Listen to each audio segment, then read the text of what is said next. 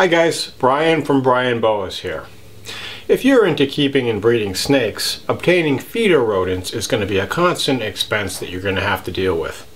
Today I'm going to reveal exactly how much I spent on feeder rodents in 2020 to maintain my breeding group of boa constrictors. If you're new to the channel, this is the place for information about all aspects of keeping and breeding boa constrictors in captivity. So if you want to learn all about these amazing animals, be sure to subscribe so you don't miss out on any upcoming boa videos. You may have noticed that the price of feeder rodents has really gone up in the last few years, and I guess this isn't surprising because the price of pretty much everything keeps going up. When you think about feeder rodents, there's a lot that goes into producing them, all of the raw materials and supplies which have gone up, and then even things like shipping. You got to ship the supplies around, and that's gone up too. So it's not surprising that feeder rodent prices continue to go up. And when you look at the price of boas, as I've commented before, a lot of boas have really gone up in price in the last few years. And a lot of it has to just do with the fact that the feeder rodents and other supplies keep going up, which is, somewhat unavoidable. So if you're into breeding boas, you really need to worry about this rodent supply and assure that you have a constant supply. To acquire the feeder rodents for your snakes, of course, there's two main ways around this. You can buy them or you can breed your own. And a lot of people have this misconception that they can save a lot of money by breeding their own feeder rodents. And I can tell you, for a lot of people, that's simply not the case. And they may actually end up spending more money breeding their own than buying them. It depends on your own particular situation. If you have lots of space and lots of time, and you live in an area where supplies are relatively inexpensive, it might make sense to breed your own feeder rodents. But when you look at the rodent breeders, they're operating in large volumes on very tight profit margins, so they pretty much have it down. They're not really able to make the rodents any cheaper. A small-time rodent breeder isn't going to have the same economy of scale and be able to operate on the same, slim profit margins. So the other thing to consider is that breeding rodents is a lot of work. In fact, you probably can put 2 or 3 times as much effort into breeding rodents than your snakes. Plus rodents have a smell that, it's objectionable, they escape. There's a lot of negative things about rodents. And then, of course, a lot of people are limited on space, and they probably would rather devote the space to more snakes rather than more rodents. So it really doesn't make sense to waste space that you could be using for snakes for rodents. You might be tempted to get a larger apartment or larger house, but then you're going to pay extra in rent or mortgage for that more space. So it comes back to, are you really saving money by breeding your own rodents? That being said, I do breed some rodents, and I only breed mice. And the reason being is I need a constant supply of live mice of different sizes to get my baby boas feeding. So I usually have anywhere from about 3 to 6 cages of rodents going. Each cage has a male and 4 females, to generate a constant supply. But even that small amount does take quite a bit of time and effort, and I would honestly rather put that effort into my snakes rather than the rodents. So rodents are this constant, unavoidable expense, and you find yourself always ordering more rodents and worrying about your rodent supply. I have a 5 cubic foot chest freezer that I use specifically for my rodents, and it holds about 2 months or so worth of food. But I find that I'm ordering rodents every month to month and a half, and usually spending anywhere from $200 to $500 an order.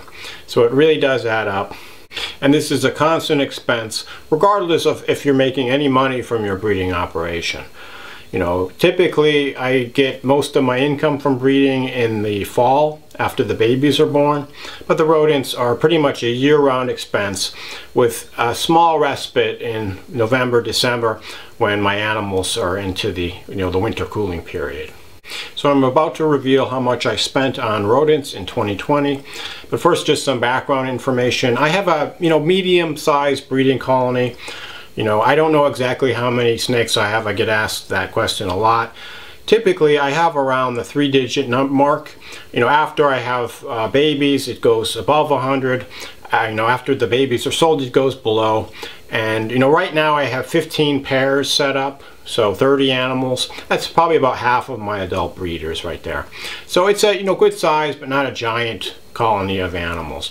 And as you probably know, I slow grow. I feed sparingly, and it usually takes 4 to 5 years for my boas to reach maturity. So they're getting fed anywhere from once every 2 weeks to once every 4 weeks. And if you power feed animals or feed more often, you're going to obviously pay more for rodents. So my animals typically eat anywhere from a dozen to 2 dozen meals per year. Usually a meal is 1 rodent. Sometimes I'll give 2 rodents. And as I mentioned, I give them off from feeding in December and January for the winter cooling.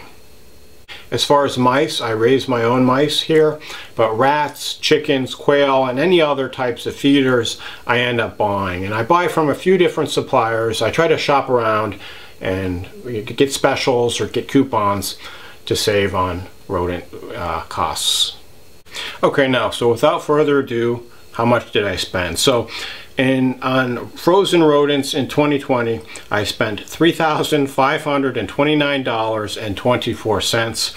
And then as far as mouse food to feed my mice, I spent $469.74. Pretty much I go through a 50-pound bag of the Missouri rodent chow every month to month and a half. So the total I spent was $3,998.98, so about $1 short of $4 grand. And this doesn't even include the amount I spent on bedding, rodent supplies, cages, things like that. But you can see $4 grand is not a small chunk of change. It'll be interesting to see how much I spend in 2021, and of course I would expect it to be more than that given how the prices of rodents have been moving in the last few years. So I thought I'd end the video by showing you a couple animals.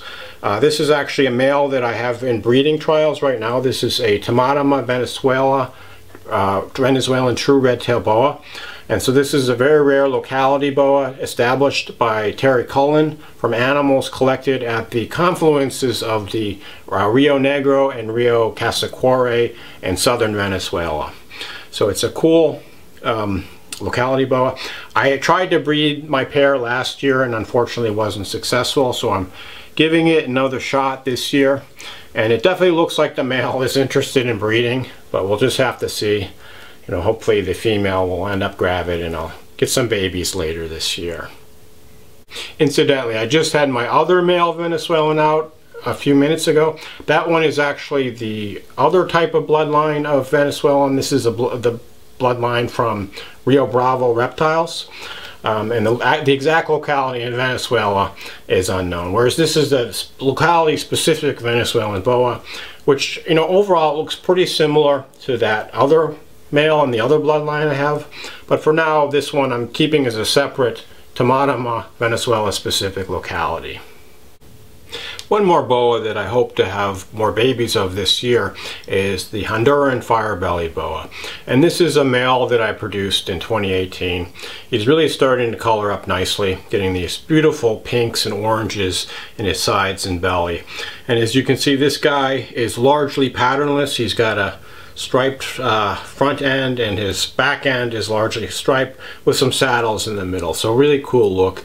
One of my favorite holdback animals that I've produced.